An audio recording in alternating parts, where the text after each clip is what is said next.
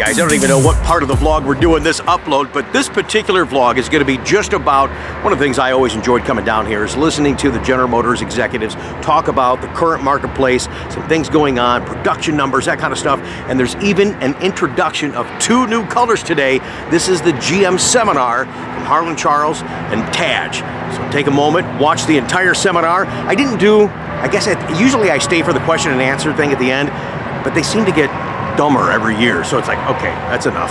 So we're just, sorry. I mean, half you guys left if you were there, you know what I mean? It's like, okay, these are useless. They're not gonna answer questions on future products, so this is the presentation from General Motors that they do every single year right here at the National Corvette Museum. If you haven't attended this event before, you need to. And I hope you enjoyed today's vlog.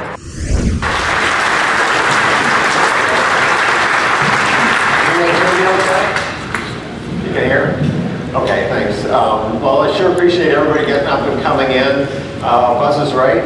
We've already introduced the 19 model year. But it's been a really busy year, and Harlan and I are going to go through a bunch of things that we've been through and stuff you might find interesting. And then we're scheduled for 2 hours. We certainly won't talk for 2 hours, but we'll be able to answer any questions you have at the end. So we always like this interaction. We love talking to you guys. A lot of our best ideas come from customers. So that's why we come here, and we're super interested in everything you have to say about either the car you own or a car you'd like to own someday. Or, you know, the whole team is here. You see all the people that come down from Michigan and hear from the plant as well. Basically just to hear what you have to say. So, like I said, we've had a really exciting year and lots going on. So I'm going to let Harlan go ahead and start a little retrospective and get us kicked off. So thanks again for coming.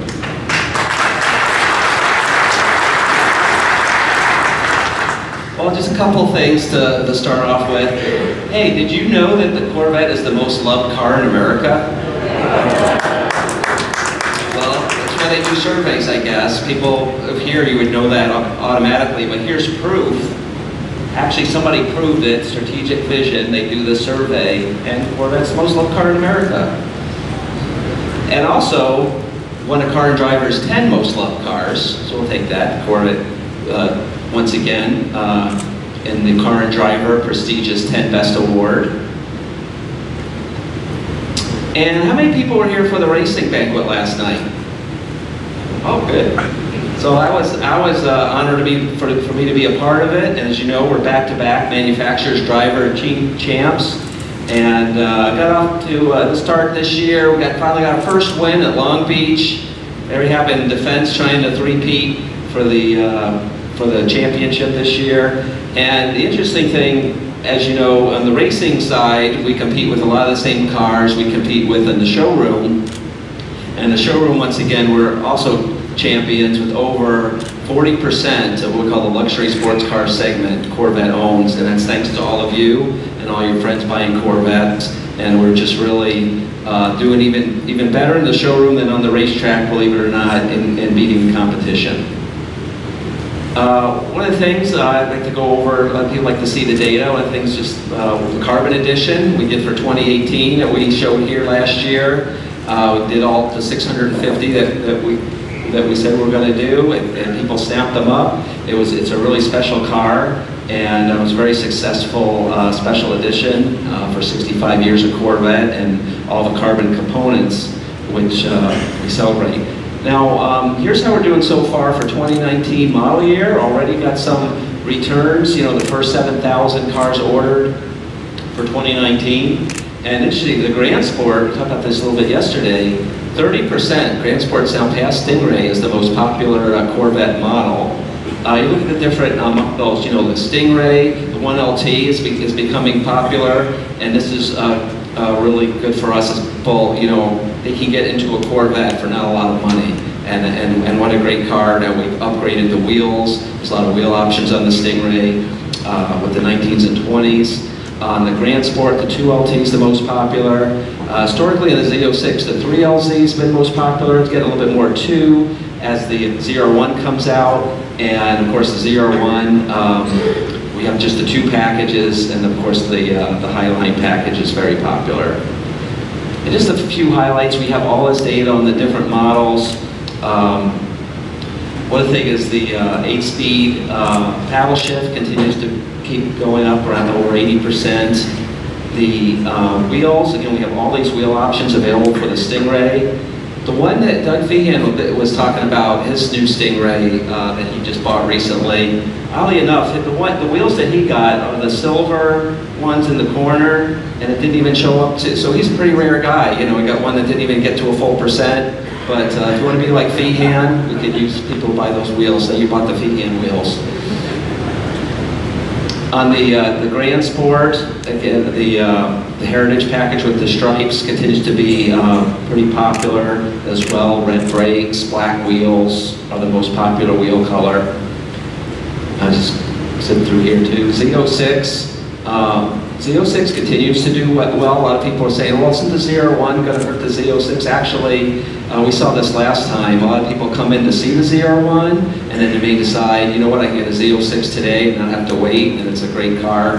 So it actually helps the Z06 a little bit, still doing very well with the Z06. Competition seats always do well for Z06. And then we even have some early ZR1 stuff. 69% are getting the ZTK package with the high wing and the more aggressive chassis. And we'll talk about that a little bit more.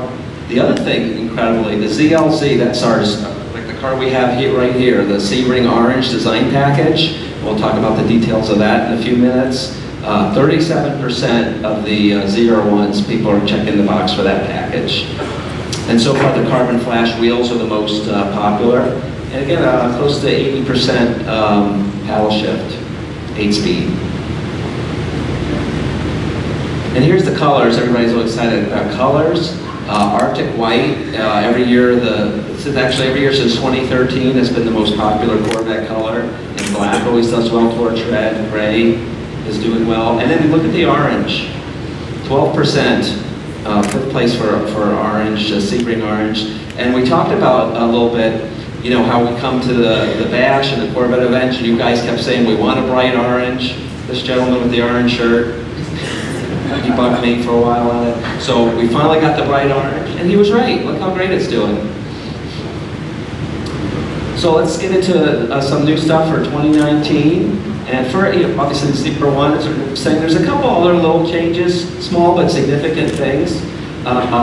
As we said, we actually, as Buzz said, we actually have been building 2019 cars since January 29th.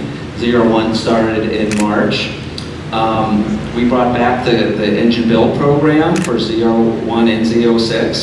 So if you want to build your own engine, it's a great like fantasy camp type activity that's available. And the other thing, not insignificant, is the switch over to 0W40 oil.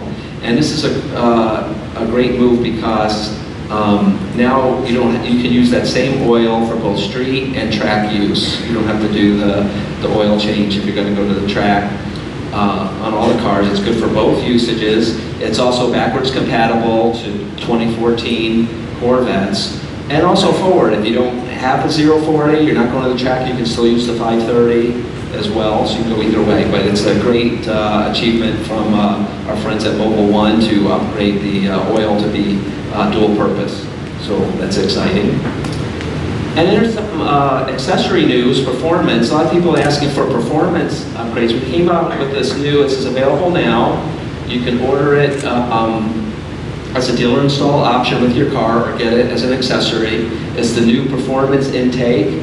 First of all, it looks pretty cool. You got the J, we have the J on the air intake and things like that. But the key things about it, with a ZR1, it adds 17 horsepower, makes it 772, and a Z06 adds 11 horsepower, you know, gets you to 661. So it actually has a good performance benefit. It's 50 state legal. It even comes with the label. So it's a neat performance, except it comes with the warranty also. So it's a nice upgrade, especially for Z06 and ZR1s.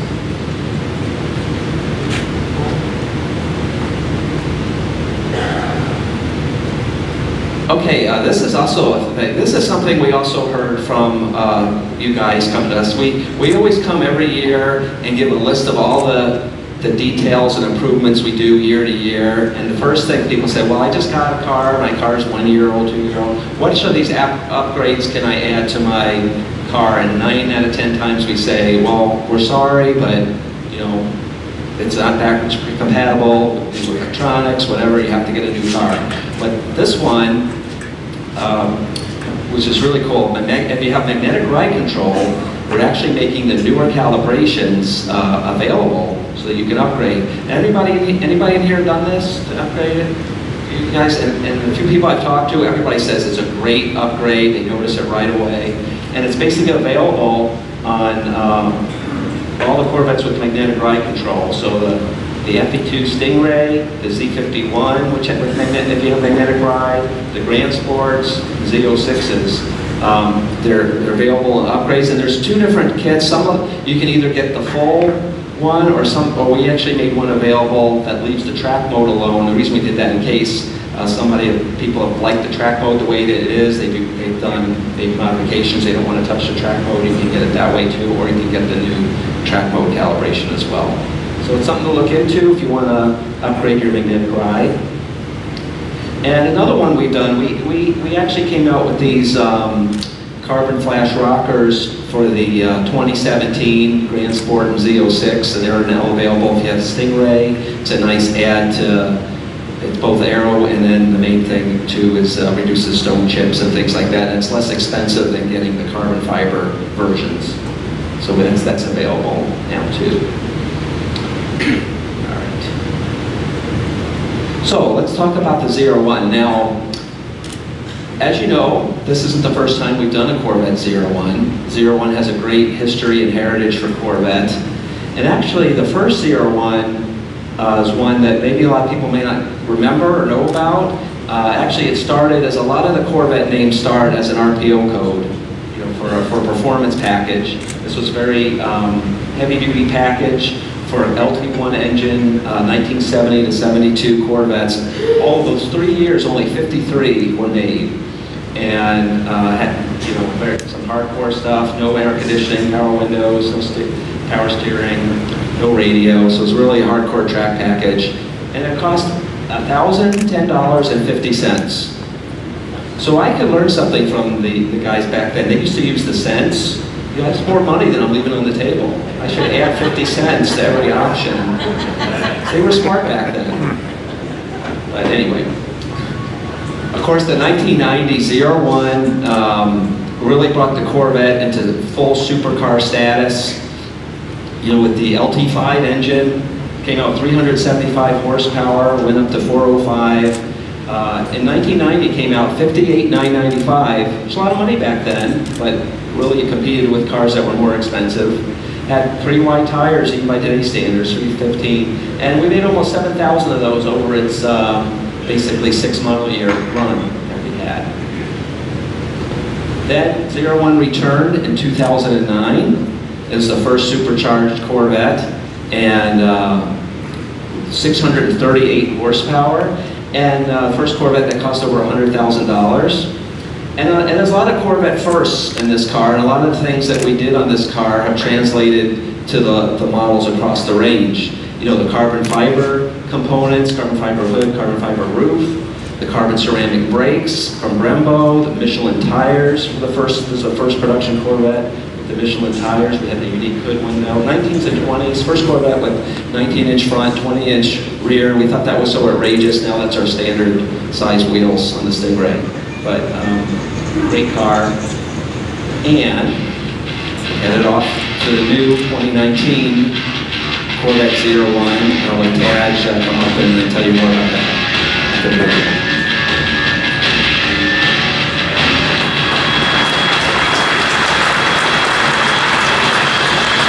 Tonight we celebrate 65 years of incredible performance. Nothing makes the heart beat faster than a Corvette. Since the first generation launched in 1953, Corvette has symbolized sports car excellence. It's time for the return of another legendary Corvette name. This is the fastest, most powerful Corvette ever created. Introducing the 2019 Corvette ZR1.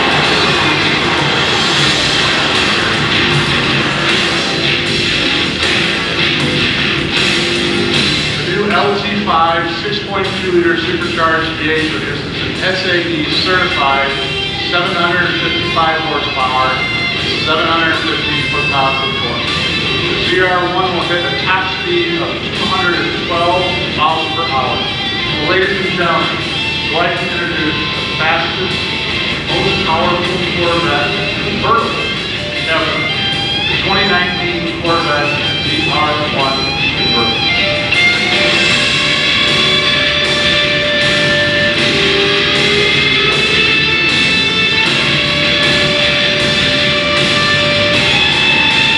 ZR1 convertible is truly a no-compromise supercar. So these two amazing Corvette ZR1s epitomize a strong alliance between design and engineering.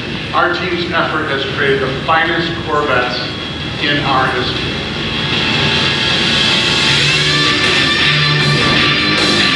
And what this car represents is a real collaborative effort, a combination of what we learned from racing. This is a very serious machine in terms of what it's capable of doing, but also it's a wonderful piece of dynamic art.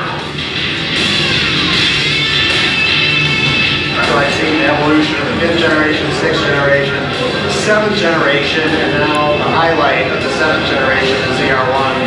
We're really, really happy and really, really proud we're able to do one and do one that really does justice to the ZR1 name.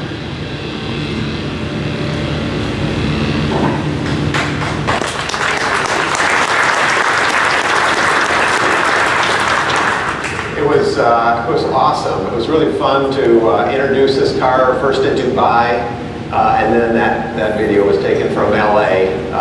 So it really is a global brand. People really appreciate the Corvette all around the world. A lot of people were scratching their head, why Dubai? Well, the Middle East, there's a lot of rich people there. It's becoming a bigger and bigger part of our market. It could be much bigger. The customers there are a lot like you guys, except about 30 years younger. They're some of you 20 years younger. But they're super knowledgeable, super passionate about the brand. They got a lot of disposable income. They typically own a bunch of cars. But they are really excited about Corvettes, and so you know, we introduced the Grand Sport in Geneva. Now they're part of our global footprint, making an impression on the world with the car. And then in LA, the timing worked out perfect for the North American debut. You saw Mark Royce. He's head of all product development in General Motors. He's very passionate about Corvette and all performance, including Camaro and B-Series Cadillacs. Very passionate about performance. He actually did this 1 week after hip surgery. He was so passionate about getting out there, introducing the car, being part of it.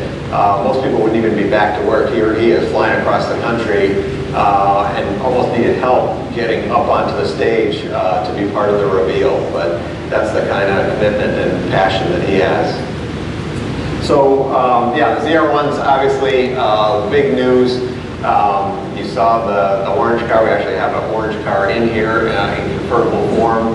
And it's been quite a media blitz.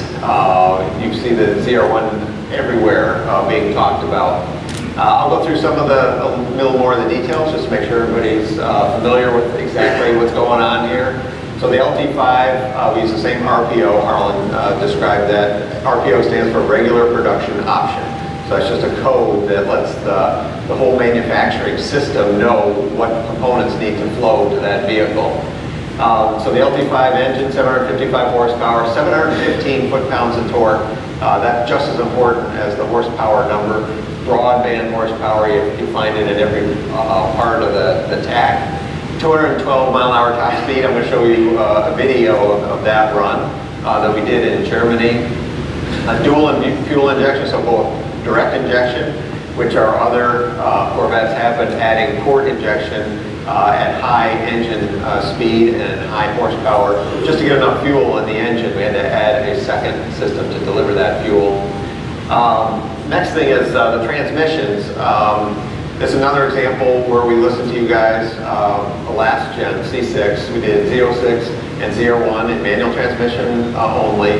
And I can't tell you how many people came up to me and said, well, I can't buy the Z06, I can't buy the ZR1 because my spouse, whoever that might be, doesn't really want to drive a stick all the time. We have to have an automatic, so we bought a Grand Sport. But they really would like the extra performance, get that engine in the higher level car. And so we really listened to that and wanted to make sure that this time around, both for Z06 and for ZR1, we offer both transmissions. So the 7-speed with the rev match, which we just had a journalist review. You probably saw a bunch of the media hype around it. We showed the car at Road Atlanta, and I was amazed. The journalists usually are super prideful about their driving skill and the ability to do heel-toe downshifts. Almost all of them just put the rev match on now, so that is becoming kind of pervasive. Everybody kind of expects it, and the performance of that system has gotten better that even pro drivers will use it because you cannot do better than it. So the standard chassis, as on the last ZR1, we have magnetic ride, ELSD, which is new for this generation, ceramic brakes, first time on a Corvette and C6. Again, standard on the car here. And you know, we have Brembo come to many of our events to talk about the collaboration that we have between General Motors Corvette and Brembo. And they're really happy that they partnered with us because we've actually pushed their technology in a direction to make it more everyday useful. When the C6 ZR1 came out, ceramics were very exotic. They came only on really high-end cars or expensive options on high-end cars, and they were kind of track-oriented, and so all anybody cared about was track performance. Nobody cared about, you know, how easy to modulate when they're cold, you know, what they feel like in daily driving when they're cold. Do they make noise? A lot of them were really noisy systems back then because you didn't care about that on the track. And we actually pushed Brembo and the technology in the direction to make it everyday useful in addition to the ability to perform really well on the track. The standard car obviously have the Michelin tires. The tires are the same sizes as on the Z06. The standard car comes with the lower drag spoiler, so that's the low spoiler. That's actually no higher than the Z06 wicker rear spoiler system. We wanted to have you know, hardcore track version, at least reasonably, you know, the best aero we could, but because the aero aids have to be directly tied into the body structure, they can't be attached to the hatch like you see on a lot of cars. When you open the hatch, the spoiler goes up with it. There's so much load on that thing, it would actually press the hatch down into the bodywork, compress the seals, and it would actually change the attitude of the wing, which you cannot have on the track. It can make the car unstable. So we have to tie it directly into the structure, and that means the wing stays in place when you open the hatch or the deck lid on the convertible. And so it's pretty hard. If you check the cars out here, it makes loading luggage or the removable roof makes it more difficult to load over that wing. So we want to make sure if somebody wanted all the horsepower, chassis, and everything of the ZR1, but still wanted to use it as an everyday car, we put the low wing in there to be a more all-around easier car to use. So that's the standard condition. And then Harlan mentioned the ZTK, which like 60% of the people, 69, almost 70% of the people are requesting. It certainly makes the car visible from a long way away. You can tell, okay, that's the ZR1.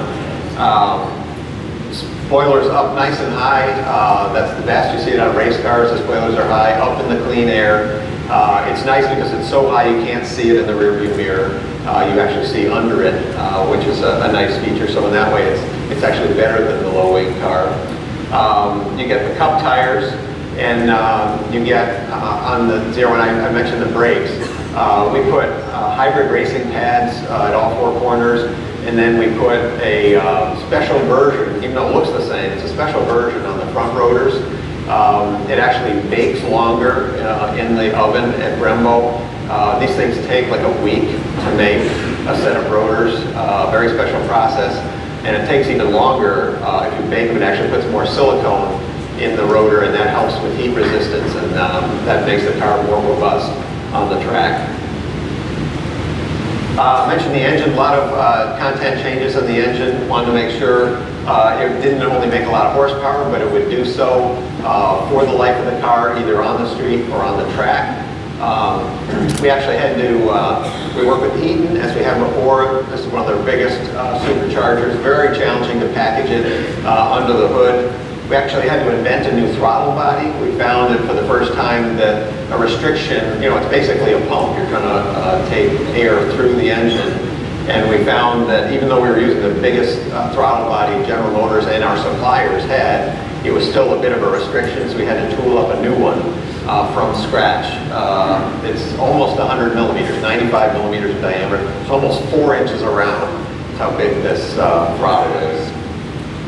Had to do new control systems, redo the lube and vent. That's for oil management, make sure the car lubes itself well on the track. And then we had to do a special version of the hood, which you've probably seen out here, to actually surround the engine because it comes up right through the hood. And all the engines will be built right over here in the plant at the Performance Build Center. So all these will be hand-built. Here's a little more detail on the supercharger. You can see it's actually 3 inches, 73 millimeters is 3 inches taller than the LT4. Also quite a bit taller than the LS9 that we had in the 6th generation car. The reason why height is good is that you can, first of all, the blower itself is bigger, so that takes up more room. But you also have the heat exchangers for the intercooler. As you go up, you can make those bigger, which means you're taking more heat out of the intake charge. Cooler air into the cylinders means more power. And then it also improves the flow path. The higher it is, the longer the flow has to get through the heat exchangers, mix properly, and go through the ports. If that whole system is set up higher, you can get a more even distribution into all cylinders, which really helps us out.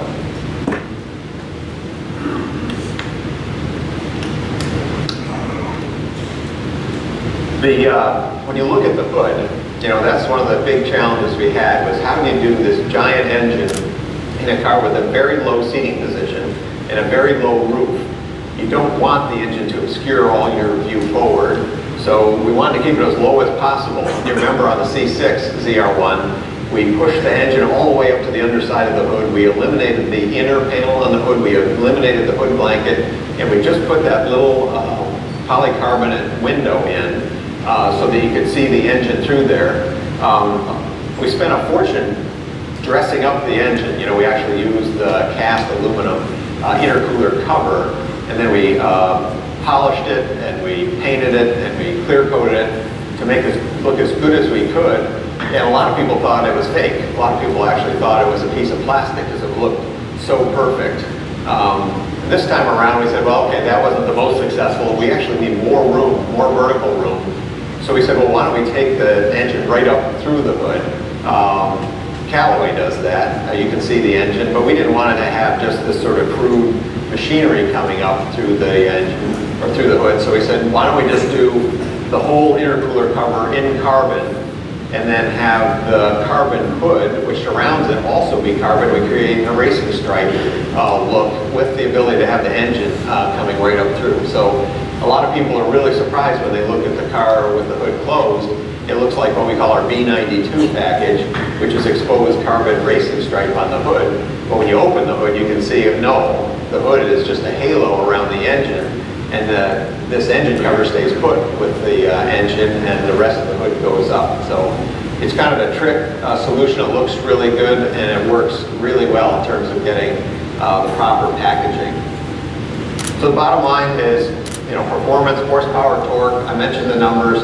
So here's a walk-up chart starting with the LT1. So 460 horsepower, 465 foot-pounds of torque. Certainly no slouch. It's a hell of an engine, and everybody has one. Is very happy with it. Then we brought out the LT4, the Z06, big step up, supercharged engine. You can see 650 foot-pounds of torque, 650 horsepower. So very, very much bigger than the LT1, and in fact surpassing what we've done on the LS9 in the last generation. And then here's the LT5, and what's important here is to see that the torque curve is everywhere higher. A lot of times when you go up in power, you end up with a very peaky engine. You get The torque curve staying high just right at the end, which pushes the horsepower curve up. And so that's the only place you'll feel it, is when you wind it out. That's not the case with this engine. It has a lot more torque across the band, and it doesn't look like a lot here, but if you look at the scale, it actually starts at 0, and each of these increments is 200 foot-pounds, which is an enormous scale. So even though this doesn't look very big, you know, that is like 100 foot-pounds right there, that difference. And that's a difference you can really feel. And this engine is so awesome because every gear feels really powerful. There are no bad gears, and you pick one, you hit the throttle and you go. It's just amazing the amount of torque you have on hand. Just for interest, we also put what Harlan mentioned. Here's the predecessor, LT5, and you can see how far we've come. So the king of the hill back in the 90s, ZR1, that's way down here, way below the standard offering today at 375 horsepower. So you can see how technology has really moved. And we're all the beneficiaries of that. Big important thing on this car was to manage the cooling, make sure that it was cooling well at all temperatures on the track. So that's a big reason the car looks the way it does. We crammed as much cooling content in this car as we could. So it has everything from the Z06 plus a bunch of outboard cooling content. So additional intercooler. Each one of these outboard modules that you see here has 2 coolers in it. It has what we call a low temp radiator. That's actually the intercooler cooler, and then additional radiators, so engine cooling. So you actually have 3 across for both the intercooler and the radiator. So we've spent a lot of time in the wind tunnel making sure that the biggest heat exchangers we could package in the car got really good airflow. And so the car cools up to 100 degrees now. Full tank of fuel, pro driver, the car will keep cool, whether it's a manual or automatic. This is computational fluid dynamics, and these flow lines are not all the flow lines that go around the car. These are only the flow lines that go through a heat exchanger of one sort or another. So you can see the ones in blue go through the center section, and they go either under the car, or we have the functional hood openings that go over the top of the car, which helps power the rear wing. You can see the new outboard ones. These are in yellow. They come through the outboard ones. And then these green ones that you see here, those are the flow lines that go all the way to the back of the car and go through the quarter inlets here, where we have the trans and diff cooler as we've had on other cars. So the important thing to see is we're not drawing air that cools one component into another. You want fresh, clean air going into all heat exchangers. So that's really important when you're designing the geometry, the style of the exterior of the car. You need to make sure each heat exchanger gets perfectly good ambient air. So that's why the front end of this car looks the way it does. You know, what people call the bumper cover or the front fascia typically doesn't have this much opening. You can see just from the look of the car that it consists almost entirely of functional openings all the way across. The only part that isn't openings is where we actually have to have the energy absorbing material behind it for the bumper. And we still have to meet all the bumper hit requirements. But we've gone so far as to take the structural element behind that bumper energy absorber, and we cored it out in multiple locations, actually 4 big holes, so it actually breathes through the bumper structure in addition to around it and below it.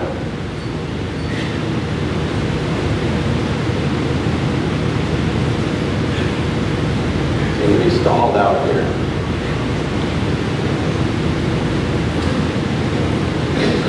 Okay, I mentioned aero, super important. The front, the rear wing gets all the attention, and when we first introduced this car, we said it has 950 pounds of downforce at top speed, and people kind of interpreted that as that the wing does that. The wing is just part of an overall solution. It's the one you can see most visibly, but it's really part of an overall aerodynamic package. You can see On the right here, you can see the underside of the wing above the rear fascia. You can see these flow lines. That's important because it's actually the underside of the wing that's important. A lot of people think of the top of the wing, you know, it points down, the air kind of bounces off and pushes it down in the car. That's not really the way it works. You get a little bit out of that, but most of it is the air accelerates underneath the wing, and that creates low pressure on the bottom of the wing, and that is what helps draw the car down. And there's actually a very important feature that you don't really notice unless you look at the car closely, and that's the little spoiler, the little pickup on the rear fascia. That works in conjunction with the wing to actually create what we call a venturi. A venturi is where air accelerates through a narrow passage, and when air moves fast, that creates low pressure, and so that's what helps that rear wing be so effective. It doesn't do any good to nail the back end of the car and not be able to have downforce on the front of the car. You'll just get a car that understeers. The back end will be planted and the front will wash out. So you have to balance front to rear, and the way we did this was to take a technology and execution right off the race car. If you look at the car from a distance, it looks like we have a conventional splitter, the panel that sticks out under the chin. And the way that works is that there's high pressure above it as you're moving through the air. That high pressure acts in all directions and it pushes down on the splitter. That gets you some front downforce. But traditionally, we've used flat belly pans underneath that. It's really good for drag. But what the race team does is they have an upside down wing, and the splitter is just the tail of that wing. And then there's a section that looks like an airfoil. They call it an underwing because that's exactly what it is. And in this picture, red is high pressure, so we're looking at the car upside down. So above the splitter, that's the high pressure that I was talking about. Underneath this whole area of green here, that's low pressure. And so that's the front of the car pulling down, and that's what balances with the rear wing to create a car that has very, very good downforce for a street car. I mentioned we were at Road Atlanta last week, and we let the journalists drive Ram Sports, CO6s, and ZR1 to kind of move up the performance scale. And they were actually testing our claims. There's a big sweeping turn that's relatively high speed, and they were trying to see exactly what the speed differential was between a Grand Sport and a ZR1, because it's not a powered corner. You know, engine power does nothing for you, it's kind of a constant radius turn. And they were able to go through the same corner 10 miles an hour faster in a ZR1 than in a Z06 and Grand Sport, all due to aero because the tires are the same. So it's a pretty impressive demo of the capability. So I've gone through, I've talked about a bunch of these new content items for the ZR1. This is the most carbon fiber we've ever put on a car. Corvette actually kind of pioneered the use of carbon fiber on the mainstream cars. I don't know how many of you remember, we did a special edition right at the end of C5 on the Z06 where we did a carbon fiber hood for the first time. We did 2,000 units, and that was our first step into it. Now we have carbon all over the car, and we've actually elevated the volume of carbon fiber globally to a much higher benchmark than it had ever been before. So if you walk around the car, you can see a lot of the carbon both on the exterior and on the interior. This car, of course, gets unique wheels, 4 finishes: pearl, nickel, carbon flash, satin graphite, and chrome. I didn't mention it, but the one big difference, even though the tires are same, the front wheels are actually a ½ inch wider, and that's to stiffen the sidewalls of the front. There's a little more weight with all those heat exchangers on the nose of the car with the bigger supercharger. The car weighs about 60 pounds more than a Z06. A lot of that weight's on the front, so for steering response, for really crisp turn-in, we wanted to stiffen up the sidewalls, and we did that just by taking the wheel width out a ½ inch. This is actually a picture of the clays. This is, you know, you guys can hear from our design folks, Kirk Benyon or Tom Peters. They have to do the car, you know, in math, in a design space, or in clay where they sculpt it. So these are some of the pictures of the final form of the car as it was being developed. So that's not a real car. That's a plate car with what we call dye knock. It's like a foil wrap to give it a body color, typically done in silver. So here's on the patio at design, the final buy-off property for what the car was going to look like.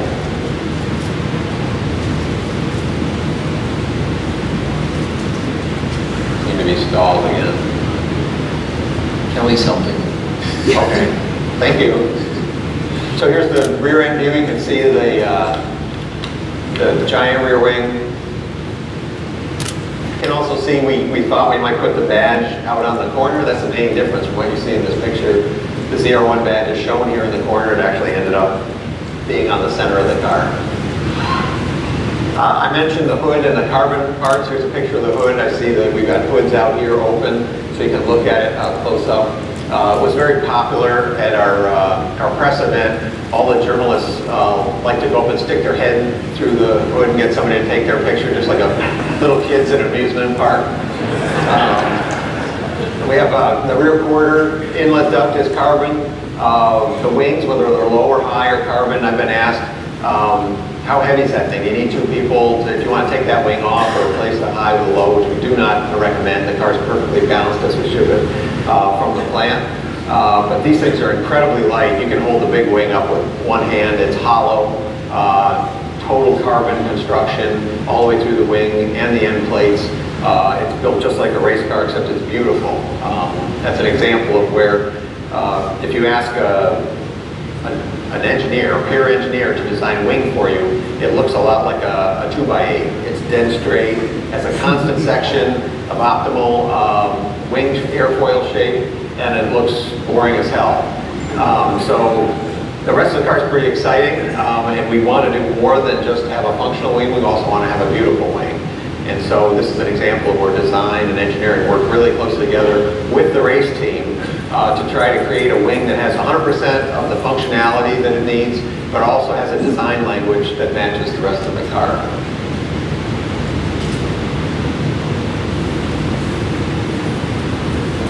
All over, everywhere you look, carbon fiber.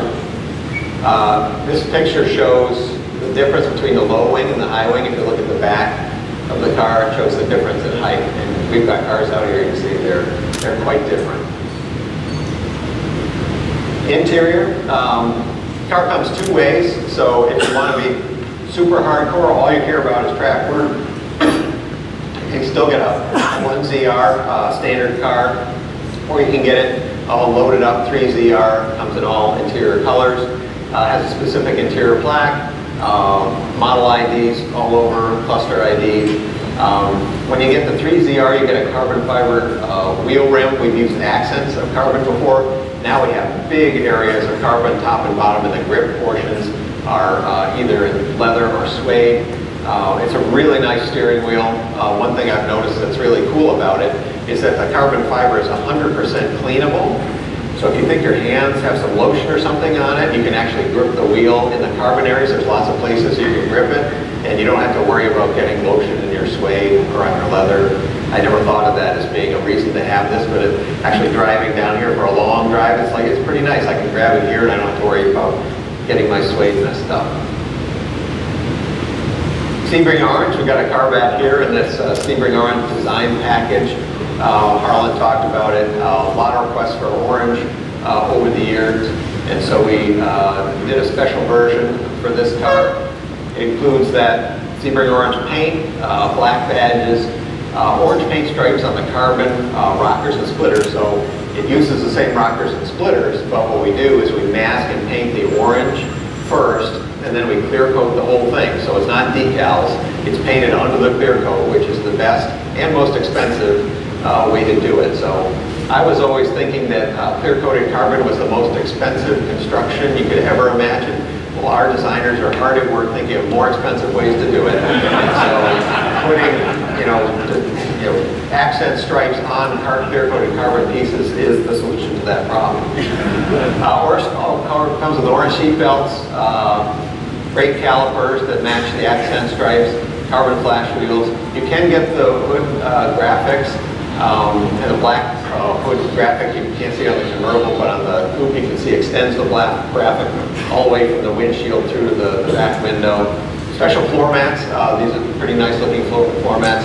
And then a bronze interior aluminum trim that isn't the plain brushed aluminum, it gives it a little warmer, a little slightly towards orange tint, it's bronze. And you get it on all the accent pieces in the interior of the car as well as the backs of the seats. The whole back of the seat is that color. So it's kind of a nice whole package that goes well together. There's a picture of the interior. You can't really see the backs of the seats, but we have cars out here that you can check out. Okay, pricing. We've announced pricing a long time ago. 120 basically, and Harlan's going to change it to $119,995.50. Give an additional 50 cents. We've got to fund our retirement somehow. Somehow, yeah. 3 ZR you see is 130. So these are expensive, and I've had people come up to me and say, you know, why are you pricing it so much more than the ZR1 before? Well, actually, if you take the rate of inflation, which has been between 2 and 3% since 2008, it's exactly the same price as it was when we introduced the C6 ZR1. CCK running 70%, we're probably not charging enough for it, only $3,000, so maybe we should up the price on that one. So that's why it's really good to come to these events and hear you guys advocating for more expensive packages. And then I mentioned the Sebring Orange, that's ZLZ, that's 7,000. Okay, includes all the content I went through. And you know, like the last time, when you buy a ZR1, you don't just get a coupon for a discount to the Ron Fellas Driving School, you get the whole driving school paid for. So anybody who buys one should definitely take advantage of that. It's a fantastic experience.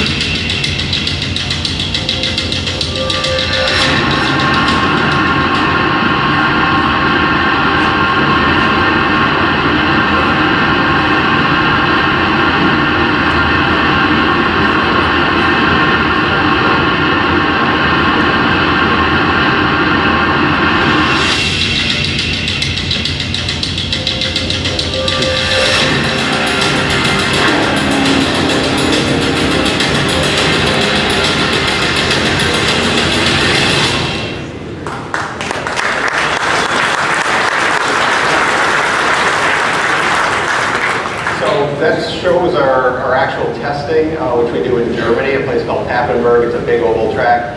Has 3 or 4 mile straightaways and bank turns at either end. This is a very short video. We have a longer video where you can follow the car all the way around the corner. We come off the banking at over 200 miles an hour and then consume that whole 3 or 4 miles to go from 200 to whatever it's going to be, 210, 214. Not everybody does this. A lot of manufacturers either publish theoretical top speeds, so they just use their computer models to say, well, I know the top speed of the car just based on the engine torque and the drag. Well, a lot of times your computer models are way optimistic, you know, because the car does things at top speed. Aero changes its attitude, you know, and engine torque changes its attitude. So typically it's not as good aerodynamics as what you get out of the wind tunnel, where the car is fixed in position. But that's the way a lot of people do it. And a lot of people don't do two-way testing. They'll go out on the Autobahn or some track and they'll just record the fastest the car ever went. Never mind if the track was slightly sloped downhill or you had a tailwind that day, you know, they just publish that number. We don't do that. We do more of an SAE procedure where we do a flying mile in both directions, so you cancel out any of those effects. And that's why we're 212 miles an hour. I don't know if you noticed the exact numbers on there, but if you average those two, it actually comes out to 212.49. So we missed by 1/100th of getting to 213. But we like 212 because that's the boiling point of water. It's easy to remember. I should mention also that the car is actually speed limited. So there's a governor on it at 215. And I suspect somebody will find a workaround in the aftermarket. The reason we limit it to that is because we haven't done tire testing. When we did our early predictions of how fast this car would go, we didn't think it would go this fast, to be perfectly honest. So Michelin we don't want to have them spend the resources to go do a bunch of tire testing, which is pretty elaborate, but you can imagine running a tire for extended velocity at 220 or 225, whatever you decide you want the limit to be. So we decided, anything over 215, that's crazy. We'll just 215 should be fine. So you've seen a lot, this car obviously is a media darling in many ways. Covers of many magazines, lots of people talking about it. We had an interesting situation occur in January, so you notice the date on here, January 25th of this year. You don't hear us talking about the competitors very often, but in this case the Ford GT was taken to VIR, where lightning lap is conducted by car and driver every year. Car and driver finally got their hands on a Ford GT to do a real world test, and they managed to get it on the track at VIR. And they broke their personal track record with Porsche 918. I don't know if everybody knows what that is, but that's like $1 million supercar. That car is so expensive, you get a Porsche Turbo for free when you buy it, in addition to the 918. So it's a super expensive car, and it held the record at VIR for a long time in car drivers' hands. They took the GT there and broke that record with a 2:43 lap time. So they were talking about how fantastic this car is, unbelievable. And then they put a pro driver in it, and it says in a recent run for VIR, the Ford GT destroyed other times to become the new record holder with a 2:38.6 lap. So far superior to what the writers at Car and Driver were able to do. And their car's only $500,000 instead of a full million. Yeah, that's only $500,000 if you can get on the list. So that actually came out of a tweet from the driver saying, I did 2:38.6, I've lowered the track record. So that was on the 25th of January. Unfortunately for them, on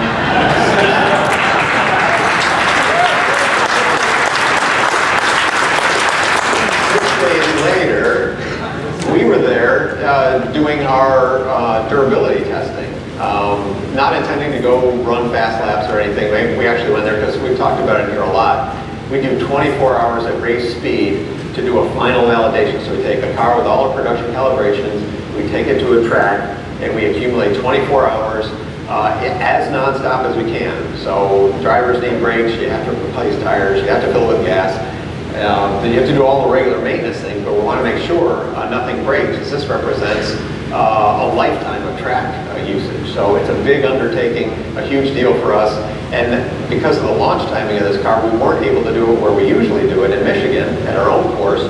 So we had to rent VIR to do it. And so we were running a variety of course setups there, and we accidentally broke the record. It just happened. So yeah, Jim Mara was out doing some of this validation. We ran the same course that they ran on, and we ran 2:37.5. So 6 days later, we broke their record by 1.4 seconds, and so they had the shortest lived record in history.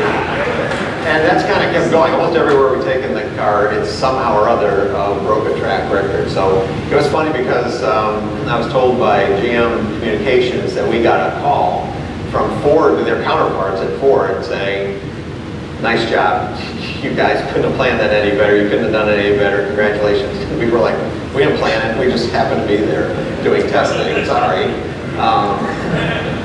Our car totally stock because we were validating it completely stock. So it's kind of a testament to how good this car really is.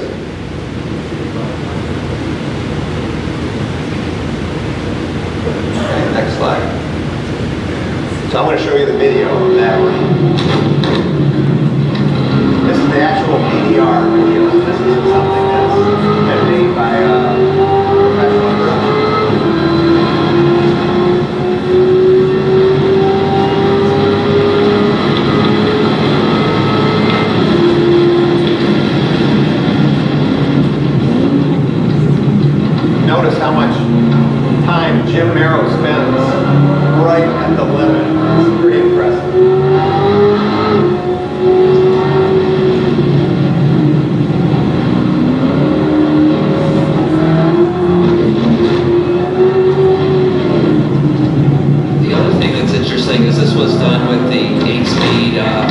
manual, shift automatic, and drive.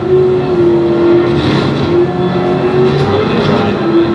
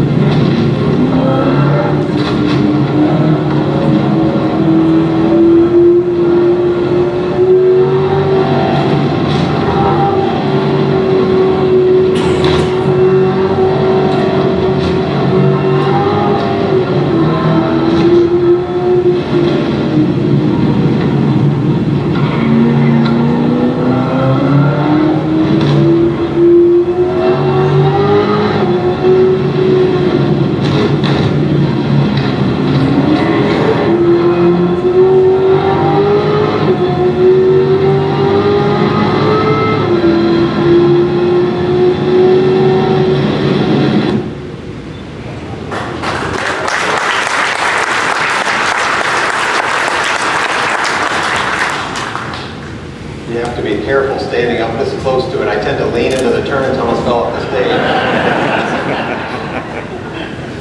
So yeah, we've had a lot of requests for this video for people wanting to learn the track, learn the line, learn to try to be as good as Jim. That won't be easy to do. You can see he's not afraid to hit the curving. He's taking the straightest line through there as he can. So it really is a tough validation. Think of 24 hours of doing that, what you're doing to the car. It's incredibly abusive to the drive line, to the chassis systems, even to the body structure. You really learn how tough a car is when you start doing stuff like that. And that's one of the reasons we do endurance racing. That's why we race in those series, because it's very similar. You need to have a super robust race car that can last for the lifetime of the race. So now I mentioned a couple times last week we were at Road and Land. It was the first time we let journalists in the car and experience the car. We gave them ride-alongs as part of the LA. Selected journalists got to ride around the track to give them an early impression of the car, but we didn't let them drive. Last week was the first time we let people drive. So we had two days at Road and Land with waves of media coming through, big variety of weather conditions while we were there. Randy Post, he's a pro-level driver. He often supports various media on evaluating very high-performance cars. He couldn't come to the event, actually, because the days that we were conducting the event, he had to be somewhere else. But he lives like 15 minutes from the track, and he heard about it. And so he actually asked to come in the day before to see the car, just for his own background. He does his own work.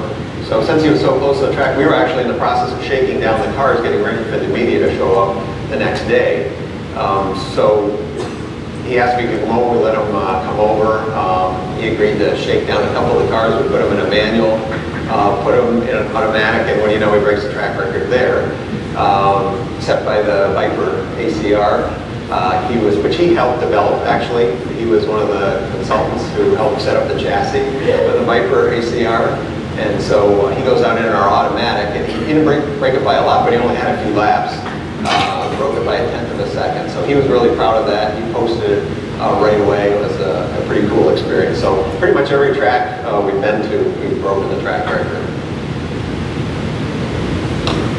Here's some of the responses from people. So here's Car and Driver. one of the things we really tried to do, and I didn't know if the journalists would appreciate it given the short window of time they had to drive the car on the street and track, we really tried to not just make it a scary fast car, not just throw a bunch of horsepower at it, and you know, it's just a Z06 but higher level. We really wanted to make the edges of the performance envelope more accessible to more people. So make the car more benign, easier to drive, more confidence inspiring so you can get closer to those limits so that a lot of people will be able to experience its performance. And if you read through the media, you see a lot of that really came through. They actually appreciated our efforts in that area, and I think makes it not just a 755 horsepower car, but a car that people can get in and use and take right up to the limit and enjoy it. So here's Mike Sutton. He was down there. He said the mightiest of C7 Corvettes shines brightest at the edge of its performance envelope. That's exactly what he was talking about, is you can get all the way out there going crazy fast and still feel like you're very, very comfortable.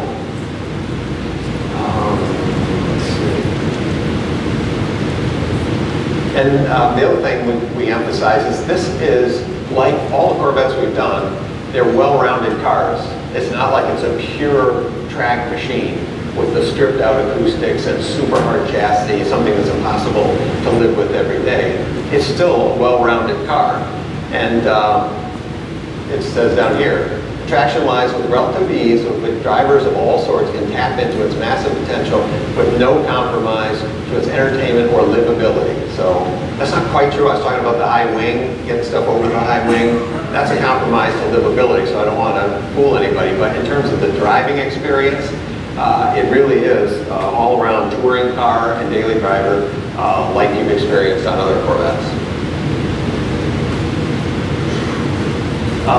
This was a young guy from Auto Week. He says, new king of vets breaks all the laws of physics. It reads like theory, but after driving the 755 horsepower 2019 ZR1, I now know time travel is possible. So, for 120 grand, you get a time machine. That's pretty good. Nobody thought we'd be able to do a time machine for $120,000. Changes of direction are instantaneous. He really appreciated what we've done with the exhaust, so there's actually more difference between when it's quiet and when it's loud, and it's not all of a sudden quiet and loud. It's more of a smooth transition because we put actually a passive valve inside the muffler that slowly cracks open as you press the throttle, so it's not all or nothing. So they really appreciated that. He says it's quiet in tour mode, not relatively quiet. I don't know what he's been driving, but it's still a Corvette. It's not a Cadillac. It's not super quiet, but he really appreciated the difference between you know, how expressive the exhaust could be and how quiet it could be.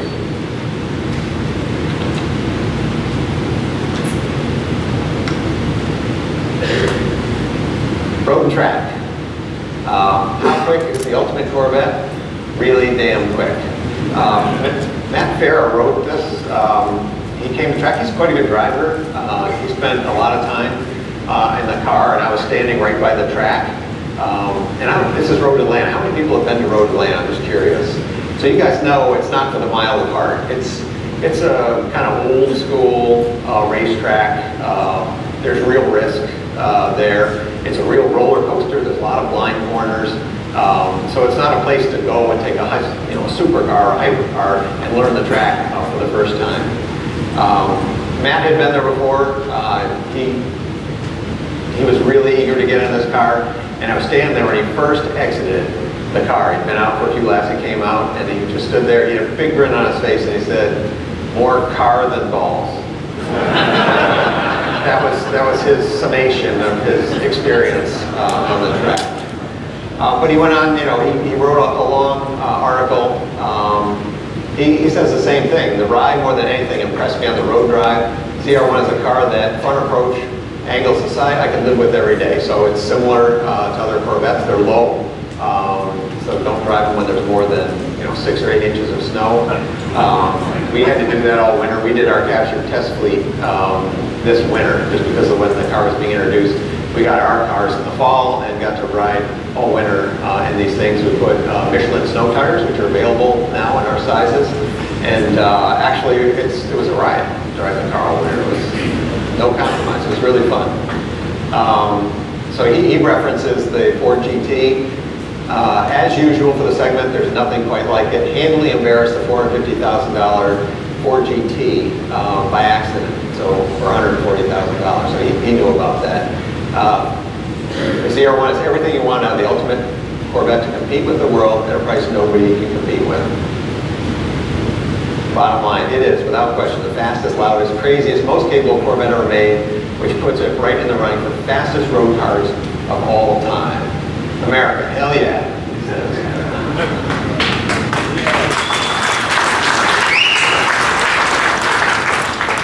Andy Pilgrim came. You guys remember Andy, right? Great guy. He was great fun to obviously. He knows the track. He knows fast cars. So he was really interested in out there. We have winter of all conditions. It was cold the first day, hot the second day. So he was there, hot day. He saw 168 miles an hour. I think Randy's time at the end of, I think he was going 172. It was a little cooler the day Randy was there, but Andy was still getting to 168. Anybody who's been to Road Atlanta knows 168. That's fast as you come over the top of the hill. It's pretty scary. So one of the things he did was at the end of the day when things were winding down. It was the hottest part of the day. It was about 90 degrees. We wanted and he wanted to go out and run essentially a tank of fuel. So we put him in an automatic, and actually with all the other journalists watching, he went out and ran a tank of fuel, which I think was about 13 laps. Very consistent lap times, between 130 and 131. So he was not trying to go for a qualifying lap, but trying to run continuous, steady laps at a very high pace. He basically did that with the car, not complaining one bit. You know, there's the Z06's reputation for being less than robust on the track in the heat. This car is validated to 100 degrees here. We put Andy in the car to run as hard as he could for a tank, and the car behaved perfectly.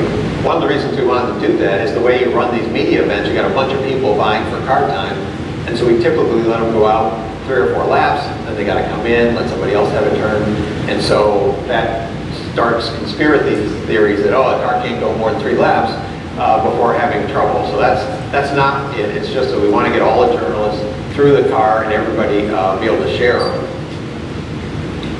But we thought this time would be a really good idea to let somebody, at least want somebody everybody respected, that they knew could push a car to its limit, let them go out and run the car hard. ZR1 never got nervous or twitchy, saw no warning lights. Engine temps remained in the normal range throughout the run. So this was a completely stock car. Like I said, we've done absolutely the best job we know how to do, cram as much content for cooling into this vehicle. Here's Top Gear, Pat Devereaux saying, what is the competition to the ZR1? Frankly, there isn't any at this price. Compares it to the McLaren. Yeah, he was super happy. So Top Gear hasn't always been a huge fan of American cars, but his bottom line is we should pause for a moment and recognize that America's best supercar for now is the furious Corvette ZR1. And he's referencing how much better the C7 is in general. You saw that in some of the other articles that the ZR1 is the pinnacle of C7, but you get all the C7 goodness, and then you just take it to the extreme in the ZR1.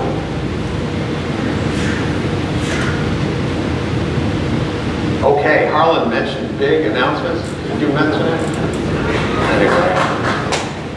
All right. This is the only reason most of you are still awake. Maybe not that big. There's a reason this big announcement is such small print. So, our news is we're going to pace Indy. Actually, that's right. You guys do that?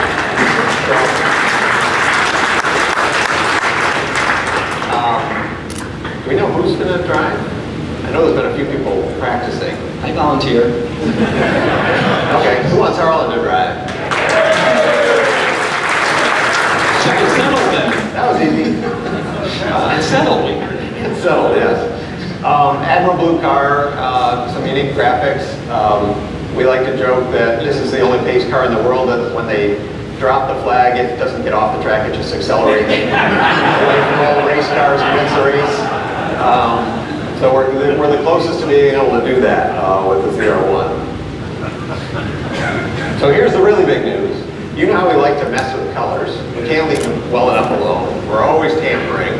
And so we're going to have a new gray, and we've had a whole series of grays here. But it turns out every time we change them, the penetration goes up. A lot of people are ordering the ZR1 in the Watkins Glen gray. They think it looks really sinister, but not black. We actually have samples up here. I think it'll actually improve that sinister look. I gotta say something about the samples. Okay. We got Chuck Valentini here, our expert at paint, our charge of paint, the new paint shop, everything that's going great at Bowling Green. And he said, he goes, you can't just show a couple of paint chips at the Corvette Museum with all the most important customers here. That's not good enough. I'm going to bring over some early panels that we painted in the new paint shop. So thanks, Chuck, for doing that. He's my hero. You want to take it out and hold it up? You want to bring it up, Chuck? So this happened while we were presenting. I didn't know we were doing this. So this came together, I guess, at the last minute. So we have two new colors.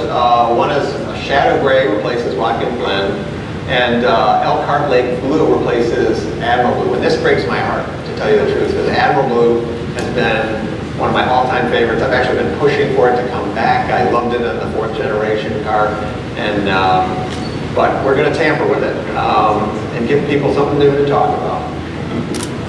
So Harlan's holding the gray.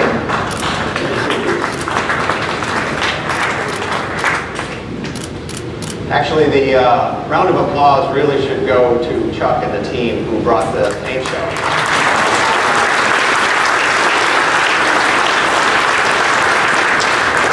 I can't tell you the number of people who've come up to me who bought recent cars out of the new shop, and they say it's the best looking car they've ever seen. From a paint perspective, absolutely world class. It embarrasses a lot of expensive cars it's parked next to, and you know, that was a huge investment over there, a huge project to get that paint shop in place.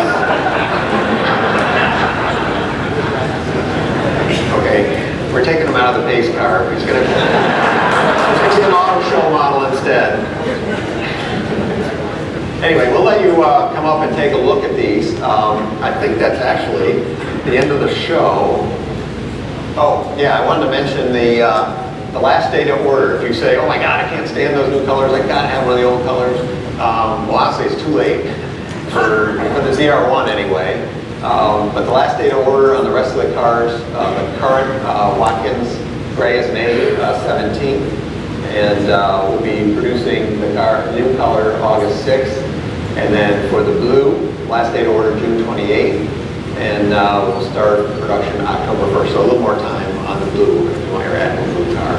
So thank you, Chuck. I appreciate the teamwork and willingness to go the extra mile to bring us some panels. We can put these outside in the sun, people can take a look at them.